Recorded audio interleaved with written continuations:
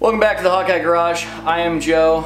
This is an extra video for all of you, not my normal Sunday upload. We're going to start doing some Wednesday evening uploads about mountain bikes. Always have loved biking my entire life. Recently, well, this last summer, I got really back into mountain biking and started doing some modifications on this Diamondback XE bike that I had. My first brand new bike I ever bought, and once I started getting into mountain biking, well, you all know it's a rabbit hole, and one thing led to another, one bike led to four, and it's time to thin out the herd. I've already gotten rid of one, and this is next on the chopping block. Before I got rid of it, I thought I'd make a video showing you all an overview of some of the cheap and easy mods you can do to really a beginner mountain bike to get the most out of it and to completely change the way it rides and to improve your overall experience with the bike.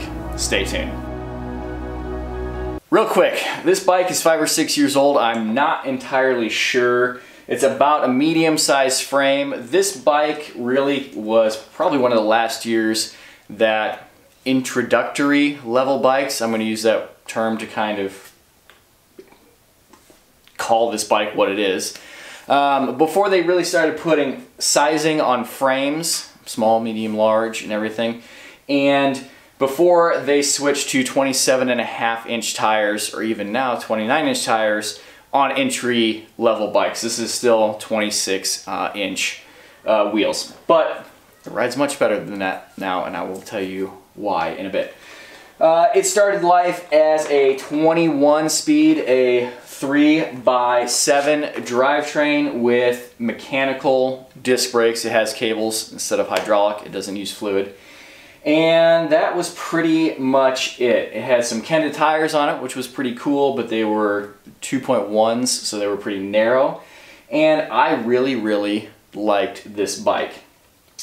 But it was time to do some upgrades on it to get the most out of it, and I really did. I'm sad to see it go, but I have some better stuff now, I guess you could say, and it's going to be a great bike to whoever picks it up next. So let's take a quick walk around and talk about what I've done to the bike.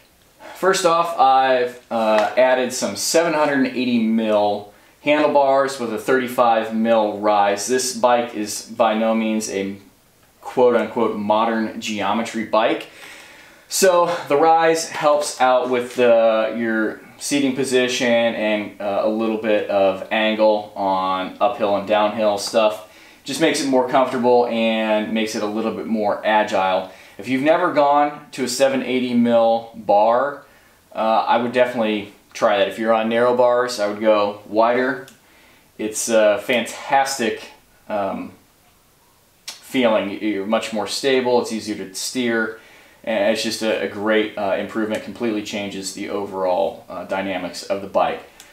Next, another thing that really can change the feel of your bike and how it handles is the tires and the tire width, more specifically. As you can see here, I've got some Vittoria Goma tires. These are not tubeless tires. I didn't go through with the whole conversion on that, but these are 26 and 2.4 width. Going from a 2.1 to a 2.4, man, what a huge difference that made. The bike felt more stable, felt more agile. It's easier to ride wheelies and do manuals on. It rides so much better. It's obviously got more cush to it, depending on how much air pressure you run. These tires are great for trail riding. They've been good on concrete too, for just going on bike rides with the family. Good on gravel around the campground, and pretty much everything in between. So highly recommend these tires. Also, I kind of upgraded the fork a little bit. This is a Marzocchi Bomber fork. This actually came on my Giant full suspension bike that I picked up used. I've got a video somewhere floating around on that. This is still a single spring 100mm travel fork, and it definitely is by no means light. Still pretty heavy duty.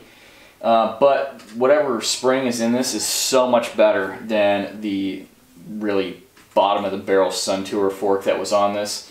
So I trimmed that down to fit the steer tube and put that in there. It rides way better. And of course, I went ahead and converted this to a 1x drivetrain, meaning it has a single sprocket up on the crank and, in this case, 9 sprockets on the back. So it's a 1x9 drivetrain right now. 1x drivetrains on mountain bikes are where the industry is right now for standards, even on lower end bikes. Shimano setup, I upgraded the derailleur to a Shimano Dior rear derailleur. This is not clutched because it's still a 9-speed. That is a phenomenal derailleur. Real simple Shimano Atlas Altus shifter up front, and it has indicators on it so you know which gear you're in. I really like that. This wheel did not have a free hub on the back to begin with, so you can't really change the cassette. The cassette is the unit of sprockets back here.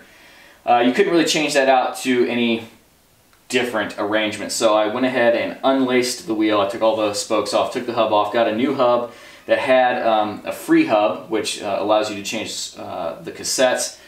Lace that all back up, which is not intimidating at all. If you are mechanical enough to work on your own 4x4, work on your own bikes, find a YouTube video.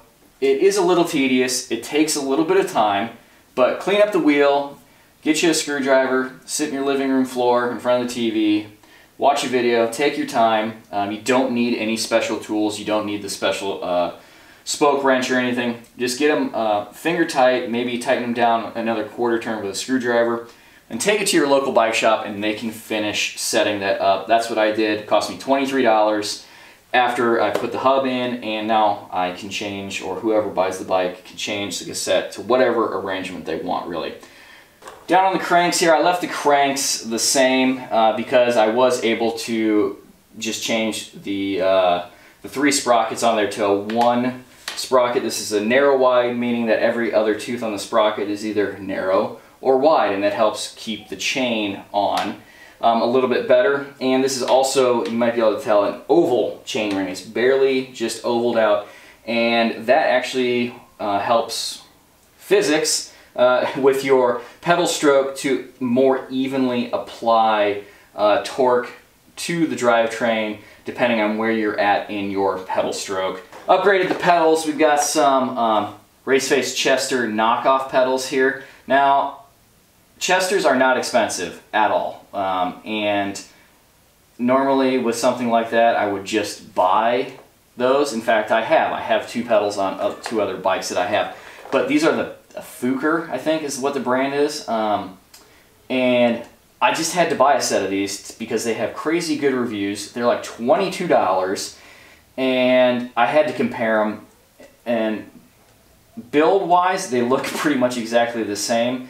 Now that I can't speak to like the construction and the chemistry of the polymer that the actual pedal is made out of, and the kind of alloy that the steel is made out of, and how it's made, but they have good bearings, good studs on the pedals, and they've been good for my testing around here. And like I said, they have thousands of really awesome reviews on Amazon, so I went with those on here just because I wanted to try them out. When I converted to the 1x drivetrain, I needed to change my shifters. My brake levers and shifters were all 1 unit, so I just picked up a brand new set of these Tektro mechanical brake levers. Really inexpensive. They're great. They work fine.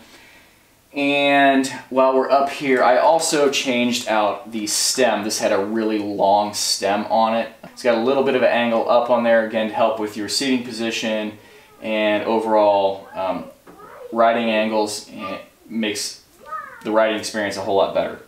Anyway, thank you for watching. Check out Sunday videos for more 4x4 stuff, usually the GX right now. And on Wednesdays for the next few weeks, doing some bike stuff, and hopefully we'll gain some traction there and I will be able to continue doing the bike videos because I love biking right now, and hopefully we'll continue to do so. Check out the links down below for Facebook and Instagram. Subscribe to the channel if you haven't already. Give the video a thumbs up. Turn on those notifications. Comments, questions down below. And feel free to email me, hawkeyeskunkworks@gmail.com. Until next time, thank you for watching. Take care. Goodbye.